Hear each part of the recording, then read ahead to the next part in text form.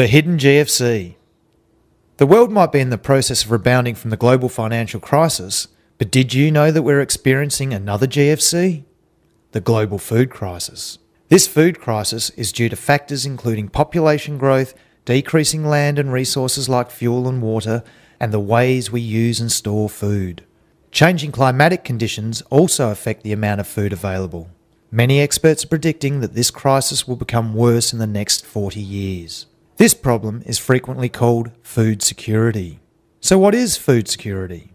The Food and Agriculture Organization defines food security as being a state when all people at all times have physical and economic access to sufficient, safe and nutritious food to meet their dietary needs and food preferences for an active and healthy life. In some countries, food shortages have already caused riots, like those seen in Tunisia and Algeria, and there are often times of food insecurity even in countries like Australia or Japan.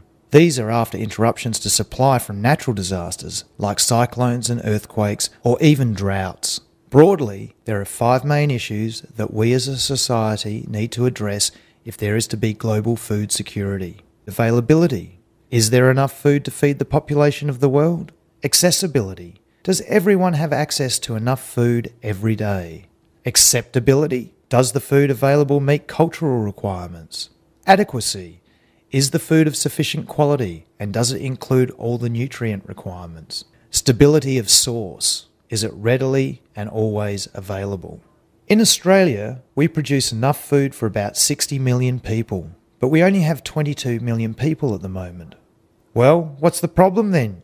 There are 3 main reasons for Australia to be concerned about food security. The first is food availability. Floods, cyclones and droughts cause significant interruptions to food supply, and these result in big increases in price which affect people's quality of life. As more and more of the weekly income is spent on the grocery bill, less is available for other necessities and lifestyle purchases. The second reason is that Australian society is becoming increasingly urbanised. This means that the general population is becoming disconnected from the land and the way that food is produced. The way Australians see food and their attitudes towards it are affecting food security. Thirdly, Australia has a responsibility to lend a helping hand with global food supplies.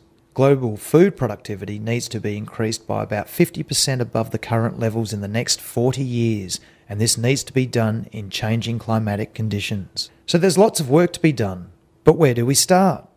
We can start by recognising the importance of the food industry, which nowadays is very sophisticated and scientific. Australia has great technical skills to offer other countries. We need to build on these strengths by encouraging training and careers in agriculture to ensure ongoing research, collaboration and development. We also need to respect food. We need to understand what it takes to produce it and reduce our wastage of it. Start by growing your own veggie patch.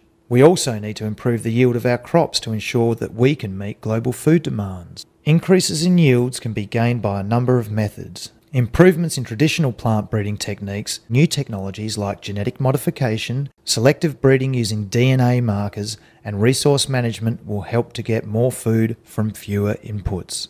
We essentially need to do more with less. Improvements in our attitudes, plant breeding techniques, and accepting our responsibility to help ensure global food security will allow Australia to play a role in meeting the demands of a world population that is expected to be over 9 billion in the next 40 years.